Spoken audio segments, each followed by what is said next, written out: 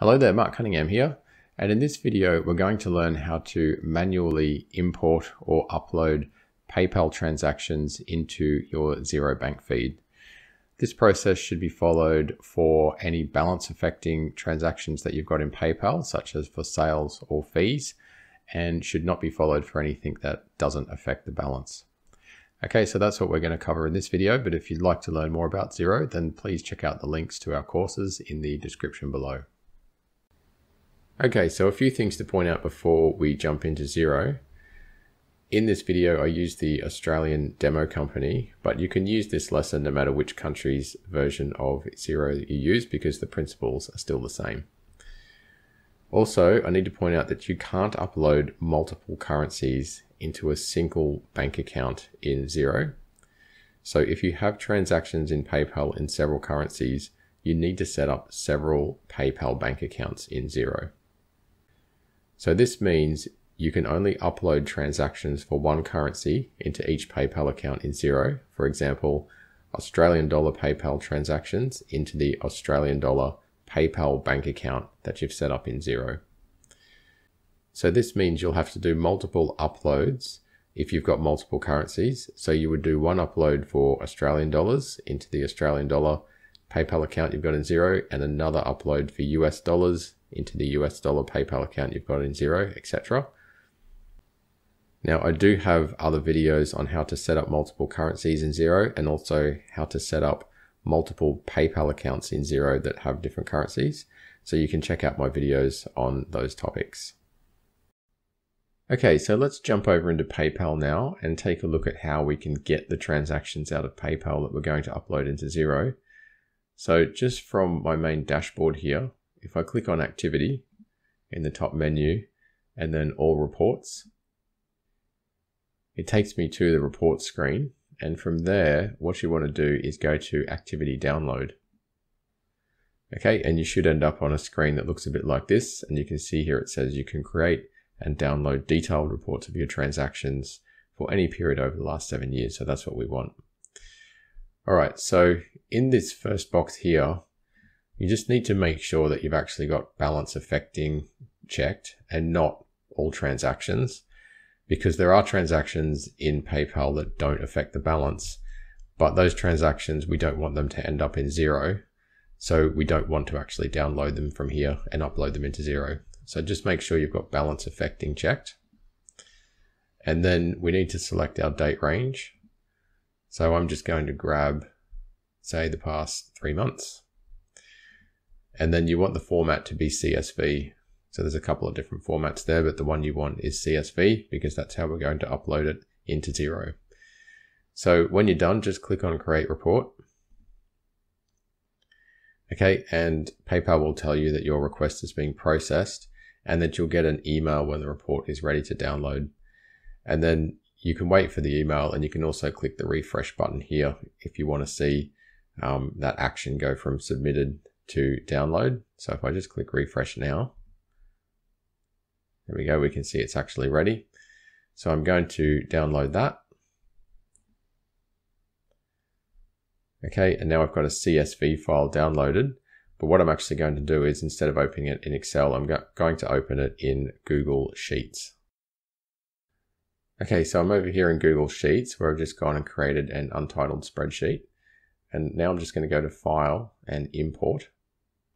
And the one that I want is this download CSV file that was just downloaded to my computer. So I'll just click on Select. Okay, and it's just brought up this little box here where I've got a couple of options of things to do. So I do want to replace the spreadsheet that's already there because there's nothing on it anyway. And I do want the separator type to detect automatically. And then convert text to numbers, dates, and formulas. I'll leave that the same as well. I'll just leave that ticked and I'll click on Import. Okay, so that's imported my transactions, and I've actually just gone through and just hidden some columns there because there's some sensitive information in some of it.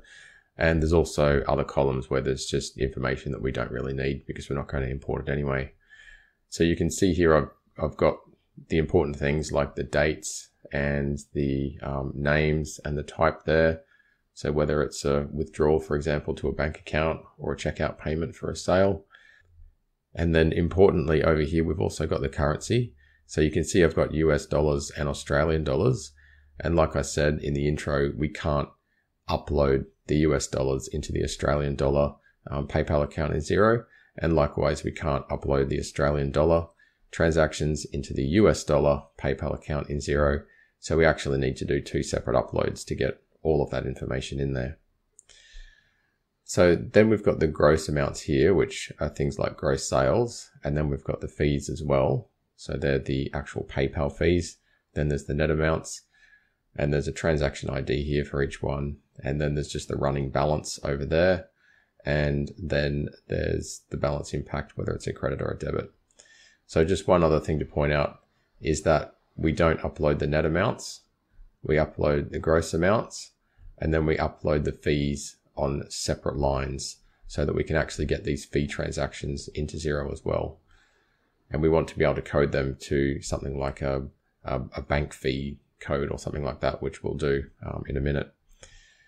Okay, so that's the data that we're going to upload into Xero. So let's just pop over to Xero now, and we'll just have a look at what we're going to upload into and also get the file ready to upload. Okay, so over in Xero, I'm in the Australian demo company, and I've set up 2 PayPal accounts here, one in Australian dollars and one in US dollars. And what we're going to do is we're going to import the bank statement for the Australian dollar one first.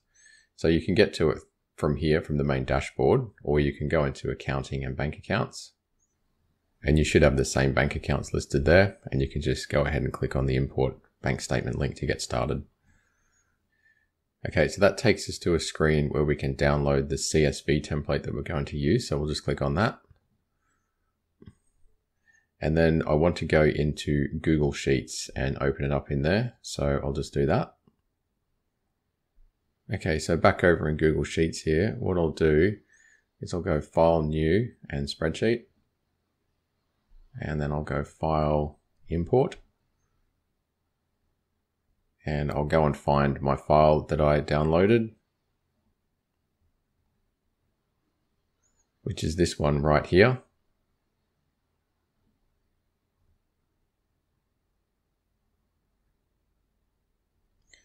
We'll just leave all these settings as is. Okay, so over here in Google Sheets, we now have the template that we're going to use to upload the transactions into Xero. So the first thing I'll do is just give it a name. So I might just call this AUD upload, like so. And then now we've got to start copying the information from over here and paste it into there. So the first thing I'm going to do though, is I'm going to sort this out because we only want the Australian dollar lines from here. So if I just highlight all that and then go to sort range and advanced, and I'll just say it's got a header row because it does, so it's got those headers up there. And then we want to do it by the currency, and A to Z is fine. I'll click on sort.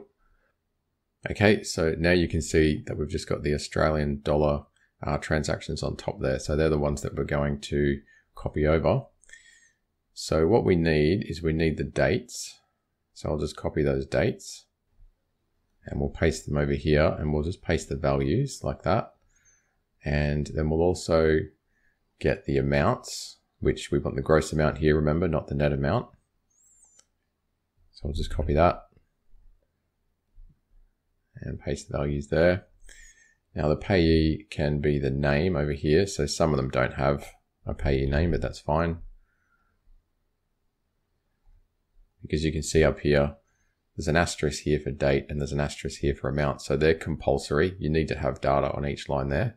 But these other ones that don't have the asterisk at the top, you can actually leave those blank if you need to. So there's also a description column here, which we might just grab that type and put that in the description like that. For the reference, we could just get this transaction ID for the reference and paste that there. And then we don't need a check number, so that's fine. All right, so I'll just widen that column as well. So we've got everything we need there for the gross amounts, but we also need to put the fee lines in as well. So what we can do now is we can sort that out in a different way. So I'll go data, sort, advanced.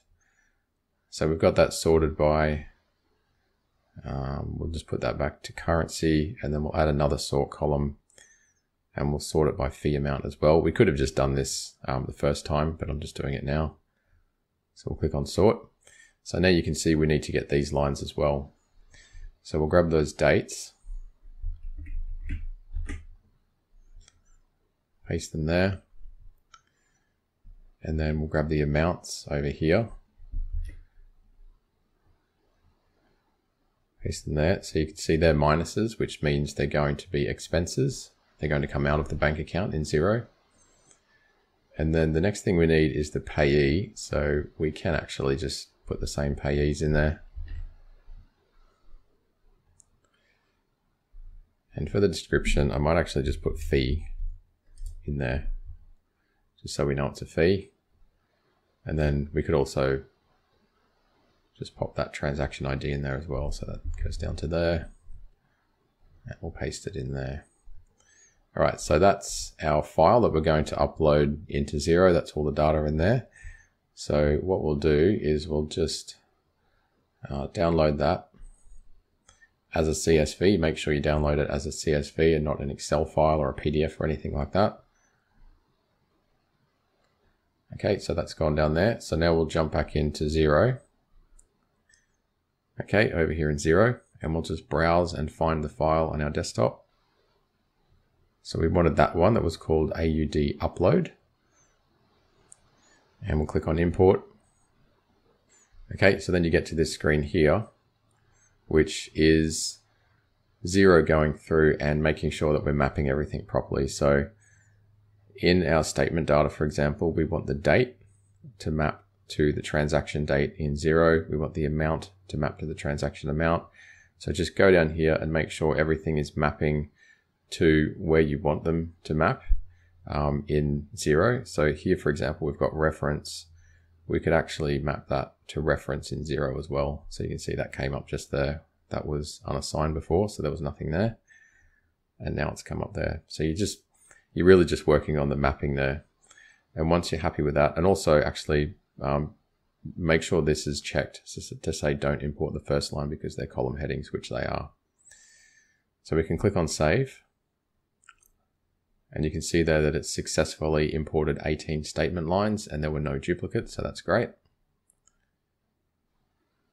Okay, so now over in our PayPal AUD account here in Xero, we've got those transactions in here. So we've got the sales in there, and we've got the fees as well, the PayPal fees. We've got that general withdrawal that we had in there as well, and that's all been successful. Okay, so the other thing that you need to do back over here in Google Sheets is you need to create another new spreadsheet. And then we need to go and import that one again, which is our template to import the data into Xero. And I'll call this one US dollar upload. So the other one was AUD upload, like so. And then we just need to go and copy and paste all the information again. So we have the dates. Paste that there. And then we've got the amounts over here. Paste the values there. So we've got just the one payee there, but we'll copy and paste that over as well. And then the description. And then the reference. Okay, so we'll copy and paste that there. All right, so that's our US dollar upload all done. We don't have any fees going on here. There's no PayPal fees, so that's fine. So now we can just go ahead and download that as a CSV. And we'll pop over to Xero over here. And then we'll go back to bank accounts. We'll jump into our US dollar PayPal account, or we can just click straight on here, import a bank statement to get started. Okay, we'll go and find our file. So that's the one there, the US dollar upload, and import. Okay, once again, we'll just make sure this mapping's okay. So again, we just need to do the reference just like before and make sure that's checked. And we'll click on save. It says 5 lines were imported, none were duplicates, so that's great. Okay, so now we have this, we have all 5 lines there in our US dollar PayPal bank account. I'll just click back on bank accounts. All right, and now you can see we've got the 18 items there to reconcile in the Australian version, and we've got the 5 items there to reconcile in the US dollar version. Okay, so that's how you can import all kinds of transactions from PayPal into Xero, and also how you can make sure you get your fees separated into separate lines and make sure you get those currencies separated as well and put into different bank accounts inside of Xero.